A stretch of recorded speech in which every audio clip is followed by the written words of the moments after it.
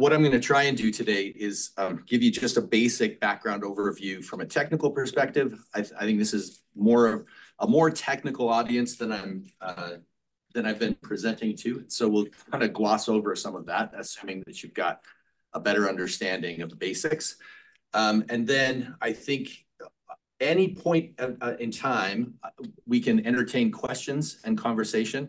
If it feels like it's deviating too much from the flow, we'll say let's tackle that at the end. But please don't hesitate to ask for clarification or to bring up topics for discussion as we go. I'd like this to be as conversational as we can manage it. So artificial intelligence has been around for a while, 1950s. Many branches of artificial intelligence have been somewhat isolated from one another over the years. One of the characteristics of AI research is it's a really broad net. And so you would have people working on computer vision. They would go to their own conferences. They would go to publish in their own journals. There was not a lot of cross-pollination. So one of the things that is beginning to happen, has already happened and is amplifying with generative AI technologies, transformer models, and a lot of the background information are allowing advances across the field of artificial intelligence. And so taking and either bundling these technologies or even upending old rule-based approaches to artificial intelligence and adopting this more advanced transformer model approach has led to advances across the spectrum. GPT as an application is what everyone has been talking about. And there are some other big names in the industry, but from a general standpoint, generative AI is about creating new digital content and doing so with natural language. So using natural language queries, this overcomes some of the limitations that you all have Siri or, I'm almost cautious to say out loud the names that might activate everyone's devices, or Alexa. And if you've used those before, those are voice driven, but they're somewhat constrained in their lexicon. You have to follow their prescribed method of saying the commands in a particular order. And it's quite often confused, doesn't quite understand what you're saying. Generative AI interprets natural language queries much more generously and much more fluently. So large language models as a component of generative AI. Large language models are giant statistical arrays of information about relationships between nodes and bits of information. So when these applications are being developed, these large models are being developed, large corpus of data, text data, image data, audio data is parsed by these neural networks. The neural networks allow for parallel processing of huge amounts of information. But what it's doing as it's processing is it's scanning the information and establishing connections between tokens, which it's easier to actually think of just words. Tokens are often words, but they slice up words sometimes. They're a little bit smaller than actual word count. But you can think of it as a word. And in a given sentence, it's going to scan through that sentence and begin to establish numerical relationships in an array for all of the words that occur in that given sentence. And that doesn't mean a whole lot within a single sentence. But when you start to process hundreds of thousands and millions and billions of words, what starts to happen is the interrelationship starts to form clusters of information that are related to one another. And they're actually represented in a large vector array. You can imagine it almost in 3D space, that you've got clusters of information that are related to one another linguistically, that form this giant model of language. So what happens is when you put a query in, first, it uses its understanding of language that it developed through the model to be able to understand what you intend. But then it uses your language to find patterns in that giant model and then begin to reproduce new information. It's not copying and pasting bits of old information, but it's using the patterns to produce new information. So if it was trained on visual data and you had all of Leonardo da Vinci's artwork and it was scanned in and then also encoded training process with descriptions, verbal descriptions of the style and the characteristics, the visual characteristics. Then when you use descriptive words that describe visual characteristics, or you use Da Vinci as a keyword, it goes and finds all the visual patterns that are associated with a Da Vinci painting. And it creates, according to what you asked, you can say a puppy dog in the style of Leonardo da Vinci. So it knows what a puppy dog looks like from its understanding of patterns, and it knows what Da Vinci's style looks like. It's not copying pixels from digitized paintings by Leonardo da Vinci. It's adhering to its understanding of the patterns. It's a rule. We think of old AI as rule following, and new AI is more of rule discovery. It's pattern discovery, and it uses those patterns to reproduce new digital content. So there are some common applications. ChatGPT, there's a company called Anthropic that is actually a split off from OpenAI. Some of the employees didn't agree with the precautions that they wanted more precautions than OpenAI was implementing. So they created their own company. You have the large language model that we talked about, and then you have an application that uses that model to deliver services, chatbot. So in the case of OpenAI, we've got ChatGPT, which relies on GPT-4 or GPT 3.5. Claude is the application from Anthropic. Google has Copilot, used to be Bing.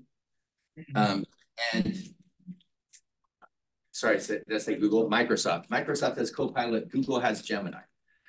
Used to be Bard. And this is why I have to create new slides like every other week, because they keep changing what they call them. But it is useful to know that the large language model itself, sometimes they're named the same thing, but the application continuously,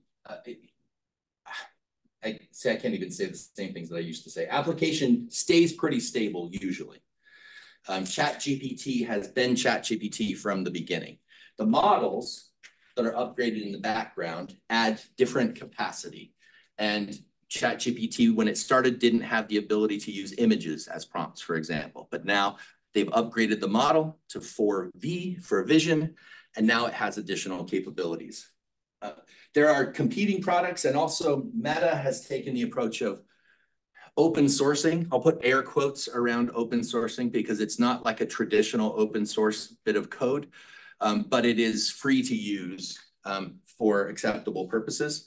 And that includes, Llama has made a lot of progress on making these models smaller so you can run them locally. They're not as performant as the bigger models, but there are a lot of activities that don't require the high-end model to be supportive of productive use. So other than that, we've got these models and these open-ended chatbots. Then we've got an unending array of new applications that are built on top of generative AI.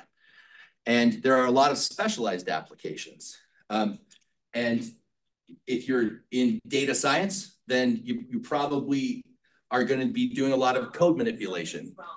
Please try again. And so, see, it was a little late. It heard me earlier.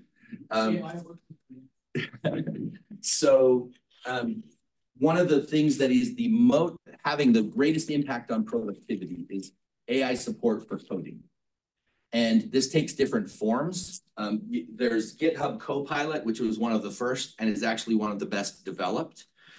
This draws on OpenAI technology, but if you haven't used it, we're all becoming more used to things like spell check, autocomplete. Those are actually AI applications working in the background to help us be more productive. If you give that steroids and think about being in a coding environment, when you start typing code, it will anticipate what you're doing. If you're naming a function, it will quite often populate all of the code to build that function.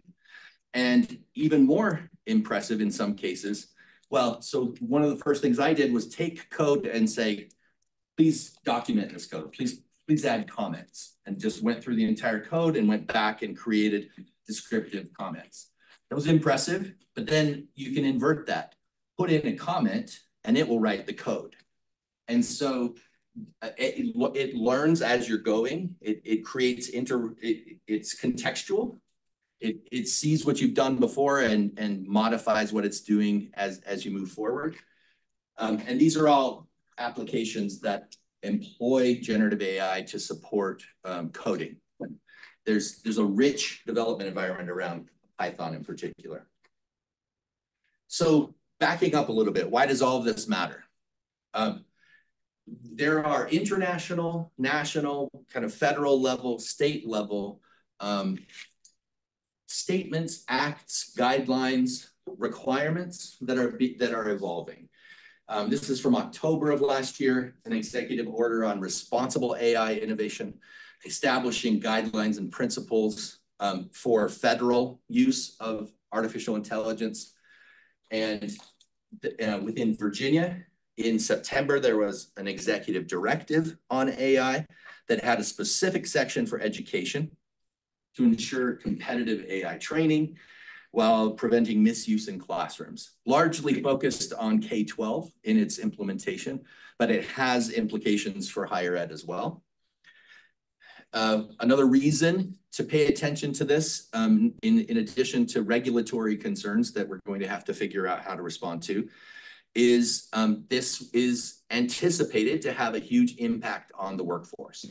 And so Gartner's estimate by 2026, more than 80% of enterprises will have used generative AI APIs, models, and or deployed applications in production environments. And that is also, there are also statistics then about how much generative AI is likely to change different disciplines and how important the use of generative AI will be to different disciplines. This is a little bit hard to see, but this is research from McKinsey. And this is really to show the difference before and after generative AI. Before generative AI is all in the dotted lines. And this is an array of performance, areas of performance, creativity, coordination, logical reasoning, natural language generation. And this was asking experts to identify when would this technology achieve human level performance. And you can see that the estimates went all the way out past 2070 previously. They did the same exact survey post ChatGPT, and in more recent estimates, nothing goes beyond 2040. So there's been a massive acceleration of anticipated capacity in these technologies. And this curve is appearing to be an exponential curve as the advances build on advances. So the change is happening very rapidly. I think one of the things to pay attention to is there is so much hype around this technology. And in many ways, what I've been trying to recommend is, in spite of the hype, there's something there. We can't ignore it just because there's so much hype. Because if you have a choice between succumbing to the hype or putting your head in the sand, somewhere in the middle is the right answer. We've got to get our heads wrapped around what the implications are and what responsible use looks like in different scenarios. This is more McKinsey research. So what does it look like? These are prompts put into Midjourney, a generative AI image generator, and just with natural language prompts, a vegan Buddha bowl, a woodblock print, or a GQ cover photo of Abraham Lincoln. these are generated from the patterns learned by this model. And this technology is becoming more and more impressive and advanced. This is a recent version where I just typed college student crossing campus in the rain.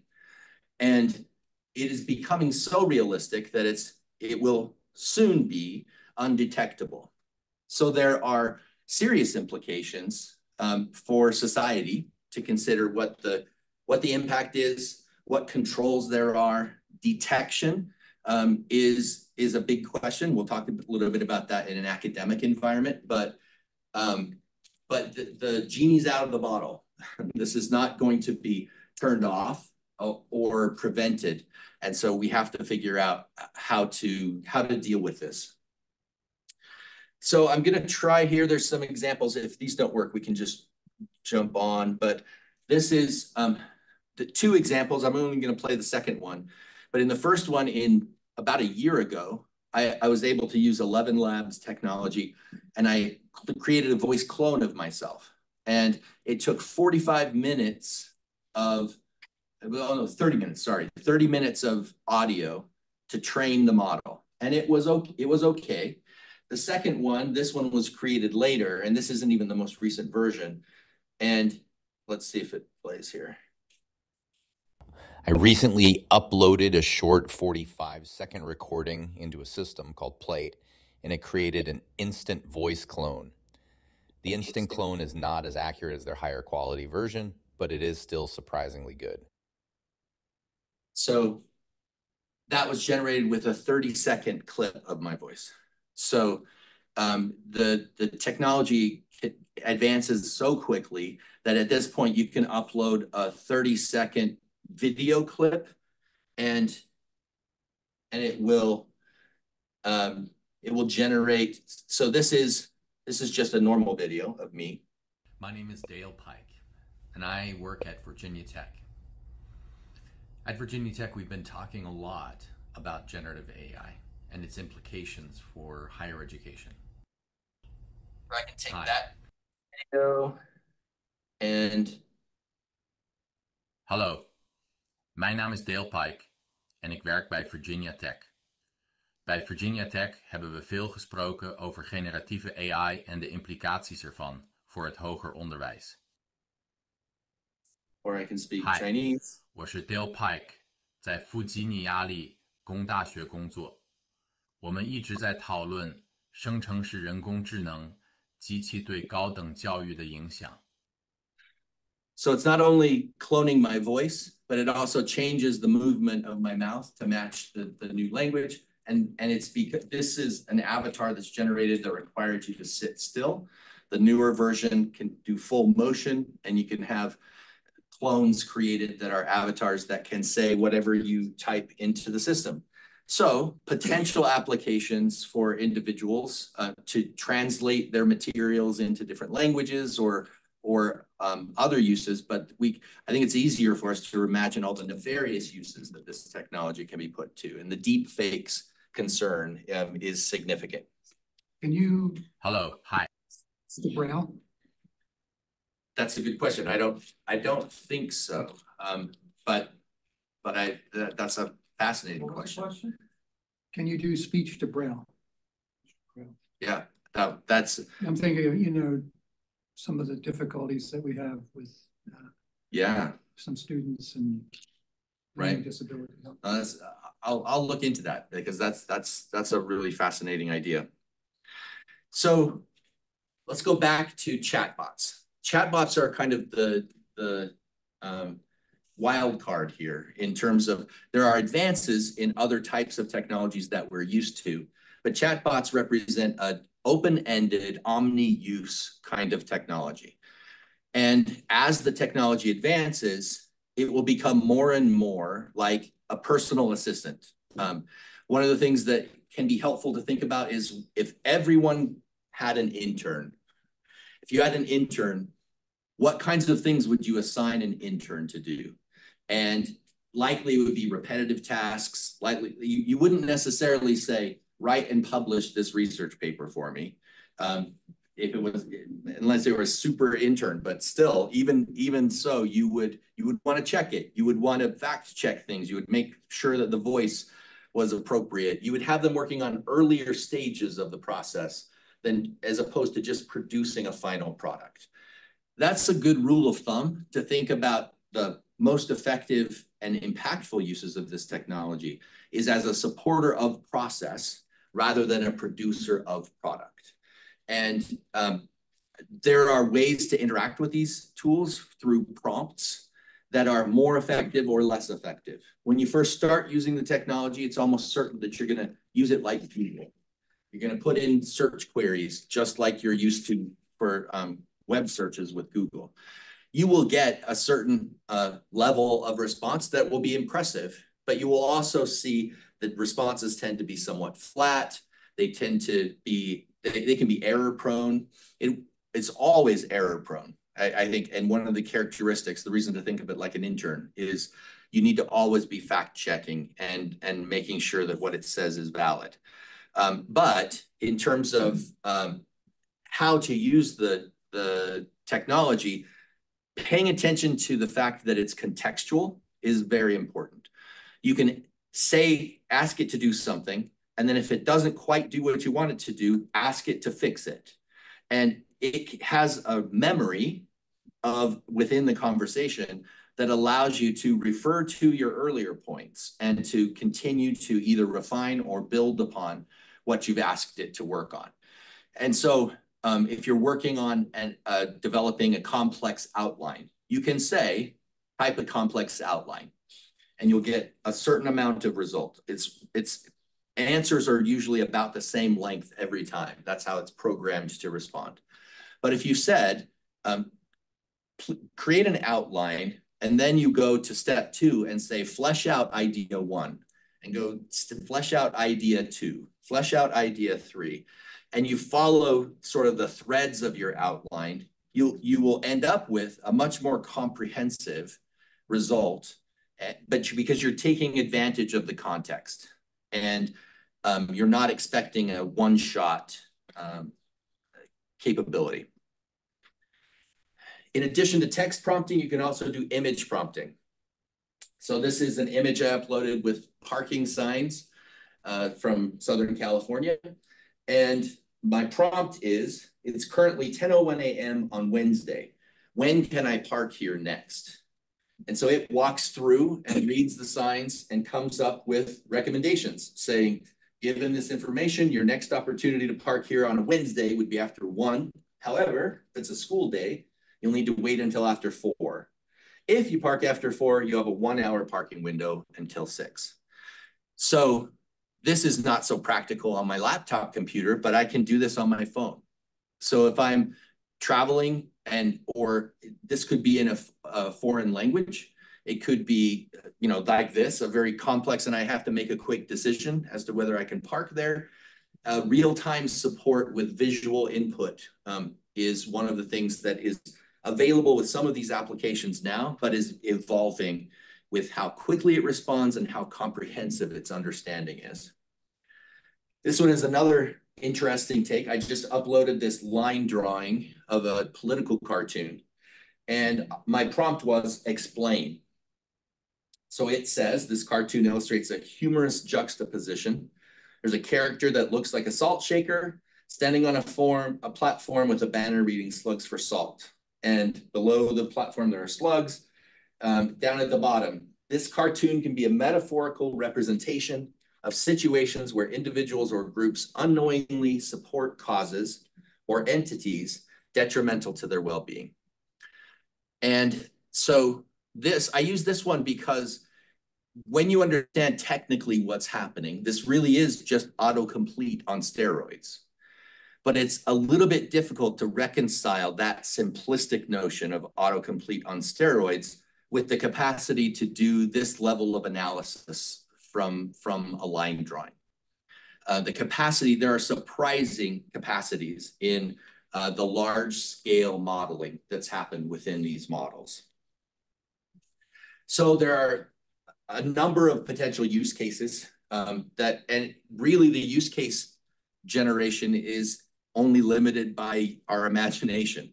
That's one of the things that makes it difficult to get started, is this is so open-ended. And there's not a menu with 4 buttons that you choose to get started. It's just what do you want to ask it to do? Its capabilities are inconsistent. If you imagine that somehow you could map all of its capabilities into a histogram, you would have a very rough histogram of capacity, with some being super impressive and others being really idiotic, not able to do much at all. And that sort of, if you drew a line to follow that histogram, that jagged edge is part of what makes it difficult to figure out how to put this into reliable practice. My recommendation is that this, in its open-ended format, is not ready for prime time yet. This is like an advanced alpha of, I believe, what's coming. However, it's capable enough that when you start working with it, you can start to have epiphanies about where it fits and where it doesn't fit. And I think that's the opportunity we have right now, is to get our heads wrapped around where this fits and where it doesn't fit, how we might be able to leverage it in our professional practice, and what are the guardrails we need to put up against the risks and the concerns that surround the use of this technology. There are concerns about its cost. It's a very expensive technology to produce and to deliver.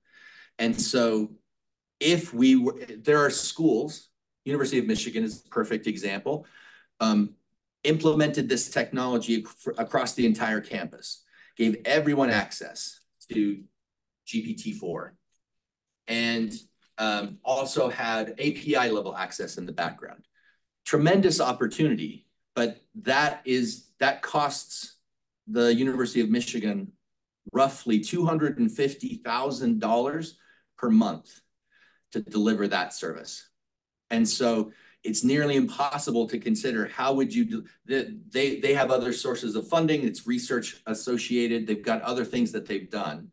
But just considering the price tag, when you don't have a fully demonstrated use case, it's really difficult to figure out how to provision this technology responsibly, because it's so expensive. We can't just jack up fees and tuition to pay for something that at this point is still speculative in terms of where its actual impact is going to be.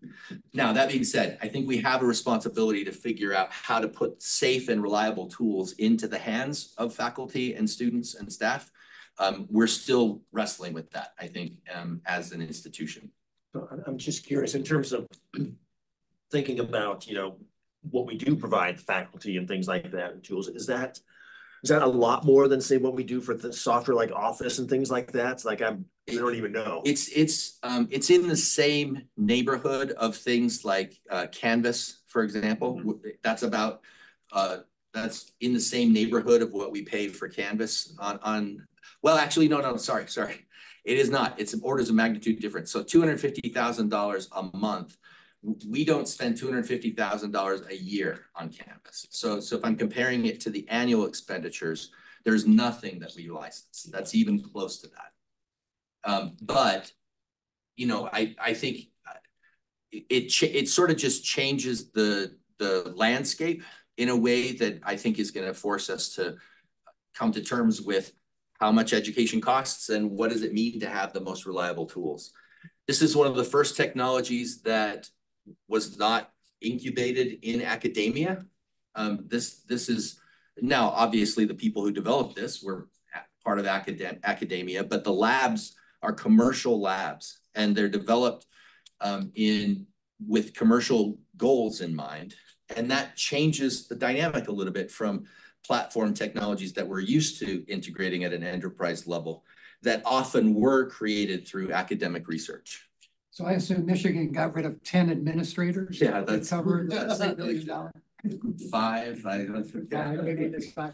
No, I've done our studio has Copilot built into it. If you have a GitHub Copilot account, which took me a week to get, and initially they wanted to charge me, but then it's free because I publish stuff on GitHub. Is the university going to support any of that? I think we have to. I think there's a compound problem there in that the IT hasn't approved the use of GitHub, so we have alternatives that are in place. So we need to work out licensing issues. But I think the bottom line is we don't have any formal or official support for any generative AI other than Microsoft Copilot, which is sort of, it uses GPT-4, and it's a good way to start exploring it, but it's not integrated into any coding environments. It's not GitHub Copilot, or that's so confusing because Microsoft calls all of their AI Copilot now. So it's really tricky to tease apart. The short answer to your question is no, we don't have any provisioned tools that are available yet. What I hope is, as awareness builds and demand builds, we have the opportunity to explore what's the most effective way to deliver these tools. Which tools make sense to consider as a campus-wide license? And are we willing to pay for it? Are we willing to figure out a reasonable cost and pay for it? Which tools are going to be departmental? Which tools are course-related tools? My primary concern is for the instructional use of these tools. And I would love to be able to have a menu of options that you could plug into Canvas and give access to your students during the course. And then it's provisioned and deprovisioned. Figuring out how to pay for that is still a challenge. Well, I think we're going to have a problem with the kids who can afford it. Yep. And the kids who cannot afford it. Yep. I absolutely think that is one of the biggest challenges. Access to this will differentiate your experience, both in the learning and in the working world. Those who are the most familiar with this technology will be stronger candidates for their positions than those who don't have access and can't develop the skill sets. So I don't think it's an option, but I think it is a really tough problem for us that I think we have to solve. And I think we have to try and solve it together, which is not always something we do very good job at. Do you have any idea how many students are currently paying the monthly fee for ChatGPT-4? I know something like $25 a month, something like that. Yeah, it's there's a $20 version, a $30 version. But I would say there's no way to know. From feedback from students, one of the interesting things about trying to gauge use is that surveys of students and surveys of faculty report that roughly 40 to 50% of people report using this technology on a regular basis. But there is a lot of concern that that's underreported because people want to know, well, do you think it's okay for me to use this? And if you think it's okay for me to use this, I'm going to tell you, yeah, I've been using it. I've had this even in faculty conversations where we start, this is a while ago, start the conversation and ask about people's experience with it, and everyone looks at each other like, I don't know what you're talking about. And then we further say we're encouraging faculty to use this. We're trying to build out resources. Oh yeah, well, when I used it, it becomes evident that it's not a socially unacceptable thing, and you get better reporting, but it's really tricky ultimately to know. I think one of the challenges is that the free versions of this technology are the least secure. So the data that you're putting into this, right now we only have options on campus for using public data. No moderate risk and no high risk data options have been approved. And so depending on where you draw that line from a research standpoint, we need to have safe and secure environments to be able to explore the use of this. And right now we don't have officially provisioned options. So this is a high priority, I think, for the university at a time when there are lots of other competing high priorities. And That's partly why I'm trying to build awareness so that we can have informed conversations about the costs and the benefits of this technology, because there's really not an easy button to solve these problems. Yeah, people won't voluntarily use a system that they don't trust. And so ultimately, as a community, we have to make sure that as we implement these technologies, we do so in a safe and responsible way and a transparent way, because AI in particular is susceptible to conspiracy theories. And if you roll out AI and don't tell people that you've rolled out AI, and it becomes known that you rolled out AI or you're using it for particular decisions, there's a lot of potential for backlash. And so one of the responsible AI principles I think we need to embrace is transparency, where we're documenting everywhere that we're using this technology and being very open about what it's used for and what it's not. A lot of feedback from scientists in different research studies about how much it will impact science and the work that scientists do. Right now, my recommendations are we need to understand it better on an individual and collective basis. We need to set ground rules and boundaries for what acceptable use looks like. Commit effort and resources, again, individually and collectively. Rinse and repeat, because the technology continues to evolve. And every time it takes a leap forward, the implications of its use change as well.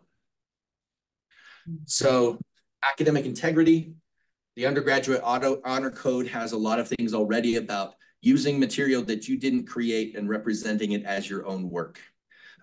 So far, the decision has been we don't need a new honor code. The principles still apply. And actually, again, not sure how accurate the reporting is, but if our surveys are accurate, student use is lagging in terms of the percentage of students who are using it actively that compared to faculty exploration, which is not what I would have anticipated. But again, it could be that people are not completely honest in saying what they're using or not using. They're lying through the teeth. Right. So recommendations for faculty: become familiar with the tools, consider the honor code, avoid being drawn into a confrontational mindset. This is a tricky one, because if you see this tool only as a cheating tool, then you're going to react accordingly. And I think it will create confrontation that isn't productive in the long run. That doesn't mean we don't have to figure things out in terms of how to encourage appropriate use. But there's a lot of attention being given to detection of AI. There are tools that purport to detect AI content. We in our testing have determined that it's not reliable enough to put into practice. There are enough false positives in its results that 80%, 85% accuracy is just not acceptable when you consider what the implications are for that 15%. And there's some evidence that those who are indicated for the false positive recipients quite often are international students, and the way that they write follows a somewhat formulaic pattern that quite often triggers the detection and indicates that it was generated by AI. Plus, if you use translators, that's AI. If you use Grammarly and you do accept too many of its suggestions, that will be triggered as AI content. And so there's really not a great way to just put in place a safety net that will catch all inappropriate use. And so figuring out how we talk to students about this, setting clear expectations for students, and having conversations about what those implications are. We also need to explore whether there are parts of our curriculum or the way we deliver instruction that need to be modified as a result of this. some of the most challenging, large enrollment classes that use a high stakes multiple choice exam, and they allow you to take it on Canvas. That is just temptation galore for using ChatGPT. There are applications, and I don't usually talk about this a lot because it ends up feeling like fear mongering. You can subscribe to an application that's a Chrome plugin for $9.99 a month that will load, when you load a Canvas exam, there will be a little button by each one of the questions that say, answer this question. And it will pop up and tell you what the right answer is. If it's a short essay, it'll write the right response. And you can speed run a quiz using this technology. My experience is that it's not super reliable, but that will change as well. And so, again, I want to avoid the fear mongering or the confrontation, but we also have to be realistic about what the implications of this are for assessment, and how we respond to it is still an open question. Does the lock screen feature? Yeah, if you're doing it locally, especially, you can use Respondus lockdown browser, and that would prevent the use of these JavaScript plugins and stuff like that. Shouldn't we just assume students are using it because they're using it, and they start the training in high school and middle school, and then just we should have expectations that there are no grammar mistakes in the papers they submitted, things like that. It's fascinating because one of the strategies you can employ is just assume that it's there and then build your curriculum so that it goes above, it builds on the capacity.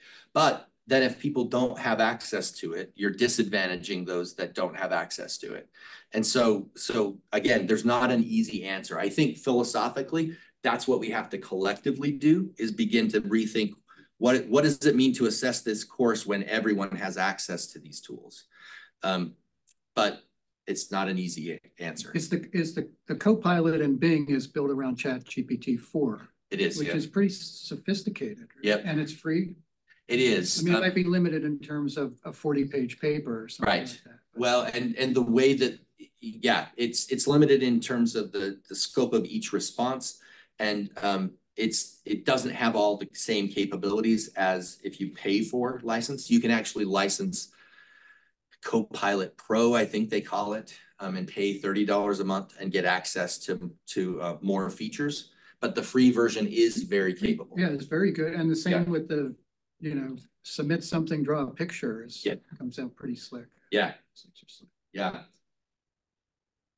So I'm just going to... Yeah.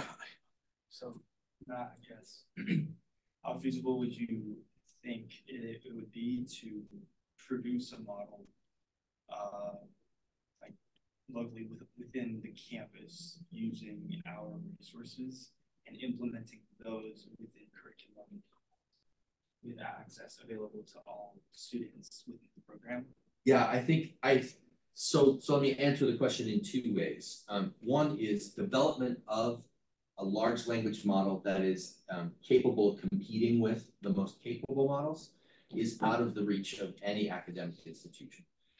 The amount of computing resources that are necessary for building the model and then fine-tuning the model and running the model are just out of even the most advanced research labs. These are multi-million and even approaching billion-dollar exercises to build these models. That being said, there is a lot of progress on making smaller models and some of the open source models. And one of the most interesting developments is an approach that's called agentic AI, where you identify multiple agents that may be tied to different models of different capability, and then you build an interface that pulls on the right level for the task.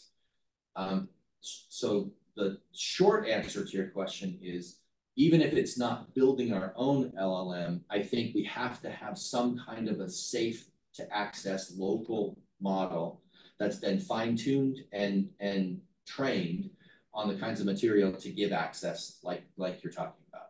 I do think that's going to have to be a part of our future. The other challenge, though, is that having the talent to do that is is currently a challenge. Our IT staff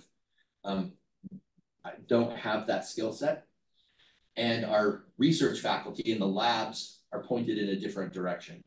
And so again, I think that's the direction we have to go. We just have to figure out how to do it. I'm just going to leave this here. Well, if there are any additional questions, this is, there are a lot of different versions of responsible AI, but these are some of the things I think we need to be paying attention to, set up boundaries and guardrails, and embrace the use of this technology in responsible ways. So any other questions or comments? Yeah, so I'm assuming the LLM maybe not good at like solving mathematical questions. So maybe not be that helpful in math, physics, this kind of classes. So yes, out of the gate, if you're doing that histogram, usually calculations and mathematics are one of its weak points. But there are specialized applications that are being built that are trained specifically for mathematic purposes that are much more capable. In fact, there are some really interesting projects going on that integrate Wolfram Alpha with LLM technology and use Wolfram as the back-end compute kind of capability, and then bring that to the language interface that ChatGPT provides. But you're right, it is currently one of the challenges. I guarantee that most of the R&D that's going on right now within these big companies is trying to shore up that capability. And so yeah, that's one thing you can say about you could identify a number of weaknesses of these technologies today. And quite often when people want to dismiss the technology, they'll pick on one of those weaknesses and say, well, it's not accurate in its citations, or it's not very good at math. But all of those things will get better. And even before the models get better at those things, there are third-party applications that are built. And even if ChatGPT gives you fake citations when you ask for references, you go to these third-party applications and they are trained on scientific research, and they give you nothing but completely accurate citations. And there's some really exciting potential for literature reviews. There's several packages that just feels like cheating. But when you step back, it's actually just helping you identify connections, helping you narrow your search and identify related research in ways that are going to be second nature for researchers moving forward. But it's those specialized packages that have been deeply developed with additional material that's specialized for that purpose. So do you have a starting point for the AI curious? Like, here's some things to try, make the video or something, or yeah, right, these sorts of things, or yeah. So I think from an instructional standpoint, I think one of the things that would be interesting is to take some of your exam questions and go into ChatGPT and say, help me understand this question. The way you give it a prompt, sometimes it'll just answer the question if you just paste the question in. But you can also say, don't give me the answer, but coach me through understanding how to answer this problem. I suggest that in part because you'll get insight into how well this technology can answer your questions. But it's also a way to start thinking about what might responsible use of this look like. Rather than just using it to answer questions, can we use it to tutor and to provide background information? I think there are a handful of use cases. Let me actually put together just a small list and share back with this group. But some things that are relatively mundane that I just feel like are the best in the world are, if you're going to a conference and there's an agenda that they publish on one page of the conference, just go into your web browser, copy the HTML table that's there, just go into ChatGPT and say, reformat this and create an ICS file, a calendar file. and it will recalculate everything and pop out a calendar file that you can drop into Outlook, and now all the sessions are in your calendar. That kind of data repurposing, reformatting, realigning, there's a practical use when you're going to a conference and you can have notifications on your phone, but it also starts you understanding the places where in your own work, in data manipulation, where is it would it be helpful to just have I don't have to write a Python script to do this data processing. I can ask the voice-driven interface to do it for me. So that's another area from a productivity standpoint that I think is really interesting to explore. For the online audience, if they have questions, please put them in the chat. I'm watching the chat. Is there any solution to the multiple choice problem? B. I mean, we've built a lot around large classes, online classes, all driven by multiple choice exams. To be completely honest, I don't think so. Should we bring back the oral exam? In some cases, that's exactly what people have done. Explain your answer.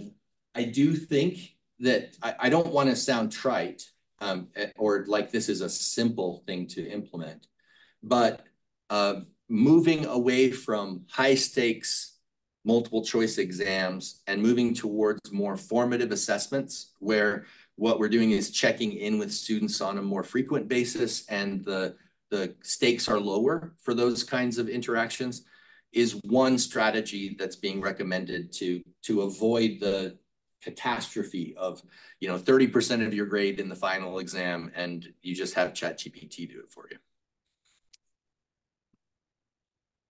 Dale, a lot of the technology, as I think you mentioned early on, behind these models has been around for a very long time, but we weren't talking about this 5 years ago. What is the main technological advance that brings you here today, right? I mean, what is enabled? So the use of transformer models is probably the key technological change that's happened here, and the transformer model. We already had neural networks previous to that, and we already have machine learning. We had all the building blocks of this. One of the differences of the transformer model is it's created the way to, I would say it's the transformer model combined with GPU capacity development.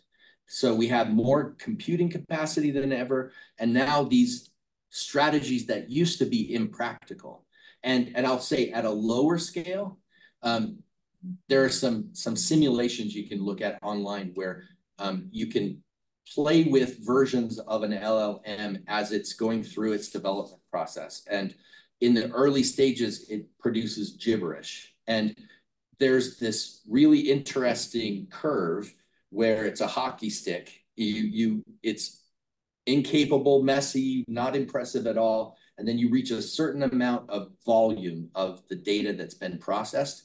And suddenly there are these sort of magical jumps in its capacity. I think that's what's happened with the combination of these new parallel structures to process the information and the compute capacity to do that on huge volumes. That's created this hockey stick of capacity that suddenly moves beyond everything we've experienced with AI. I think bundled into that is that these technologies, as I mentioned before, tend to be pattern discovery processes. Most previous AI was rule following processes. You had to define the choose your own adventure book and say, if they do this, then say that. And if you do this, they say that. You have to anticipate almost every outcome that you were trying to program into the system. These systems are largely, there's a DeepMind, which is now part of Google, developed a program to learn to play Go, which is one of the most complex games on the planet. Previously, they had done chess, and when they were trying to teach it how to play chess, they showed it games from masters, and they created rules for each piece. When they got to the more advanced kind of model that we're using now, they just gave it a Go board, created some basic parameters, and said play. And it started playing Go all by itself with some feedback, but mostly all by itself. And it was able to play millions and millions of games, and in the process become much more proficient. They used it on video games. So it's this rule discovery, this pattern discovery process that is another component of why this to do that.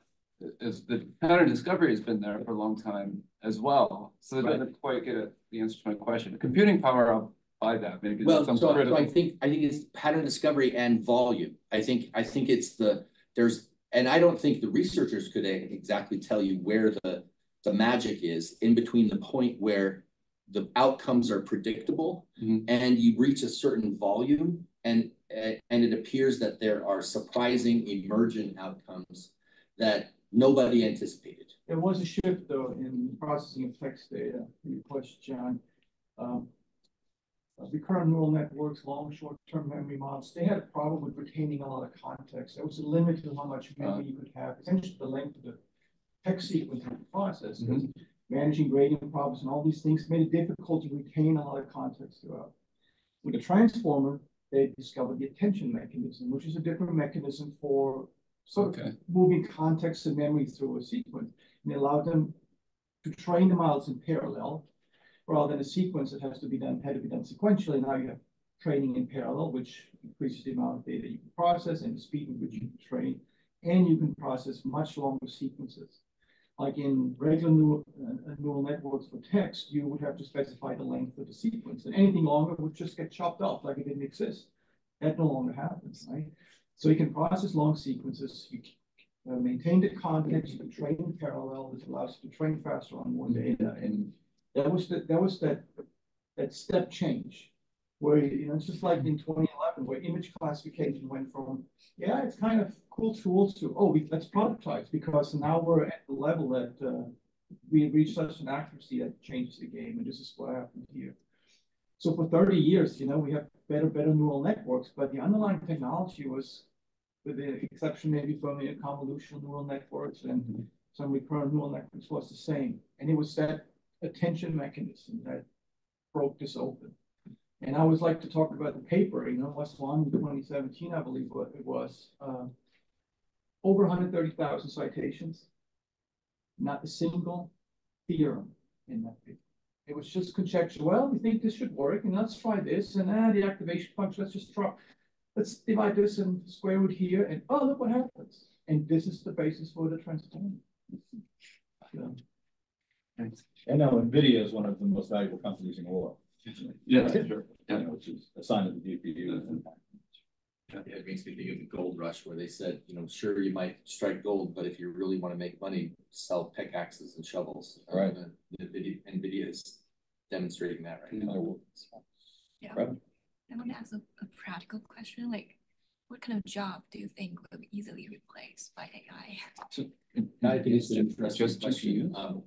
I think that this has always been a concern with automation and what jobs are the most potentially affected. I do think when you start combining technologies like embodied AI or robotics with AI, I think that you have entire industries that are threatened. Right now, I would say anything that deals with simple cataloging of data or parsing of data or interacting with users around data is highly vulnerable. And that interacts with some professions like the legal profession. Paralegals are likely to just completely go away because rather than having them take over all these tasks, there's a voice interface and access to data.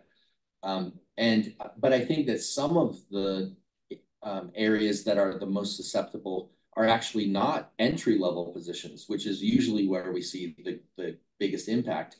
Higher level management positions and university administrators, you know, Nah, they're not going away. You can only hope. On that note. Right. On that note. On that note. Thank you very much. Yeah. Yeah, we'll leave it over. Thank you much for your. Okay.